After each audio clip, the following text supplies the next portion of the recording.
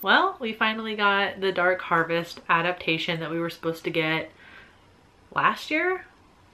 Was it only a year? It feels like forever. To be honest, I didn't think we were ever gonna see it, but now it's out. I've seen some mixed reviews, and of course I've read the book, so let's talk about it.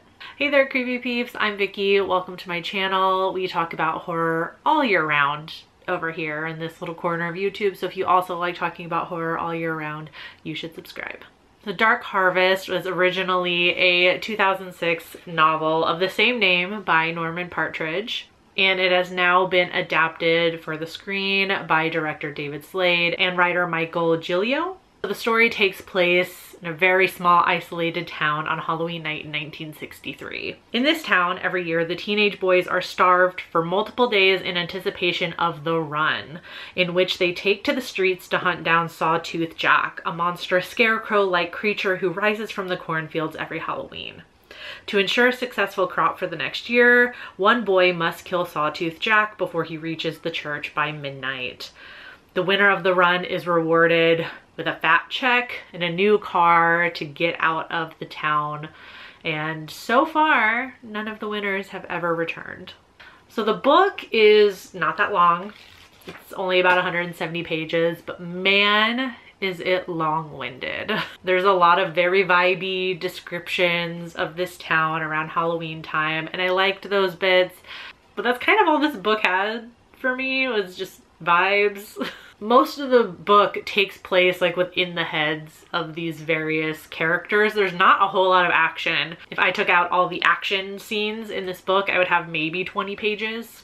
So I was going into the adaptation hopeful that they were gonna take what, like, at its root was a cool story, and obviously for a film, make it more visual, make it more action-packed, and make it more exciting.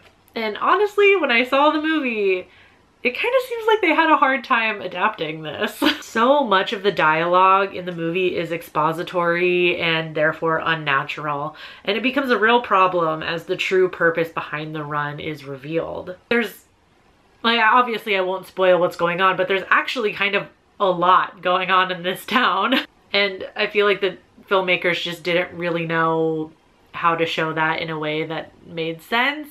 One of the biggest hurdles going from book to movie with this is that we have multiple scenes throughout this book from the point of view of Sawtooth Jack. Like, it's inner dialogue, the creature's inner dialogue. And obviously you can't really portray that in film. Quite a bit of the plot development actually happens in those point of view moments from Sawtooth Jack, like the realization of what's going on in the town and all that. I'm trying to come up with a different way to show that in the movie. The result just kind of felt like lazy and bad, but very much like the book, the vibes were there in the movie. It looked beautiful. There are a lot of like amazing shots that just like seeing the still images of it is gorgeous. There were a few good action scenes in the first half of the movie. I kind of wish we'd gotten a few more Sawtooth kills throughout the film, not just kind of like front loaded at the start of the Run. But the kills we did get to see were pretty great, I gotta say. I feel like the adaptation of this was kind of just exhausting. The story's themes were there, or at least how I interpreted them. The older generations exploiting the younger ones for their own gain, plus how the patriarchy fosters and encourages violence in boys and men. But the way they chose to end the movie, which differs greatly from how the book ends, I feel like it ultimately didn't have anything to say about those themes, and it kind of just felt pointless. And the themes are surface level at best anyway. There are two whole characters of color in this story. One of them being Kelly, who serves as Richie's love interest, but she does hold her own for much of the movie. But I do have to say there was a moment where I almost turned the movie off. It's the scene where Kelly opens up to Richie about what it's like being definitely one of the only Black people in this small and obviously racist town. And Richie's response is like, oh my god, I totally understand how you feel. Like, my brother won the Run last year and I haven't heard from him since, and it's been really hard on me, so I totally get it. It just seemed like the filmmakers didn't want to make anything that kind of expanded on any perceived themes of this book. The book, like the movie, the themes are very surface level anyway. It seems like they just kind of wanted to make a style over substance, like Halloween flick, and they did succeed at doing that.